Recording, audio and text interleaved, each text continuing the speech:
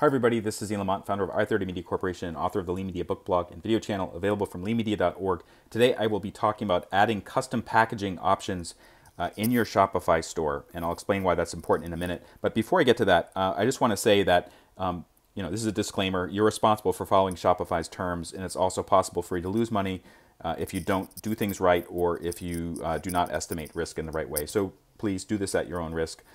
So here we are on the Shopify app, and what I'm going to tap is the store icon, lower right corner. This is for the iOS app. I think Android is quite similar. So just tap store. You should see something like this. Then tap settings. Then tap shipping and delivery. And you'll come to this page. And as I've said on my other videos, shipping and delivery really is hard to wrap your head around because there's just so much stuff going on. But one of the most important early lessons I learned with Shopify is actually setting your package size correctly is super important, especially if you sell things that weigh less than 1 pound. And the reason why in the U.S., if your package, including the item that you're shipping, is less than 1 pound, you qualify for first-class packages and first-class mail, which is much cheaper than the next grade of shipping going up, which is priority mail. So typically for a first-class package, I might pay, I don't know, $4 or $5.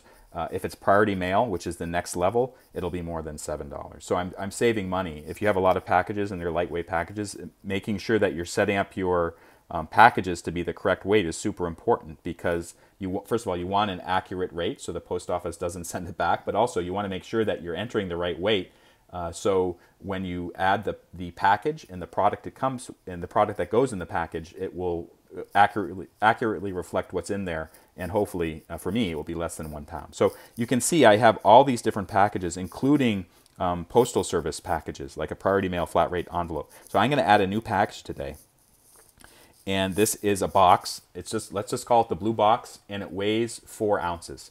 So when myself or one of my employees is shipping something, if they're going to use the blue box, and maybe they use the blue box because it's a holiday season or it's a gift or something like that, they can choose it and it will accurately reflect the weight and other things. So I'm going to choose custom packaging. Box, let's say the box is, they're using centimeters, so I'm going to change that to inches. I like metrics, but in the U.S., people use inches, and actually most of the packaging you buy is in inches, not in metrics, centimeters. So this package is 6 inches long, the width is 4 inches, and then the height is 2 inches. So that's a pretty small box. Weight when empty. So first of all, you need to change it to ounces or pounds. The default is kilogram. So I'm going to change that to Oz, which is the short for ounces. And then I'm going to tap 6. Did I say 6? Oh, 4 ounces. It's supposed to be 4 ounces. And you can, by the way, you should check it. And also, if it's let's say it's a little bit more than 4 ounces, let's say it's 4.2 ounces, you can do that too. So just make sure that it is the correct weight. Name, custom box. I'm going to just call it blue box. Blue box. And I can add another descriptor like for gifts. Okay. If I want to, I can set this as the default package, but only do that if this is really the package type you're using for 70 or 80% of your orders. And in this case, because I don't ship that many gifts, I don't need to use the blue box that often. So I'm just going to add package. And you can see, there it is, blue box for gifts. That means when I or my employees are using their Shopify app to select packaging, blue box for gifts will be one of the options.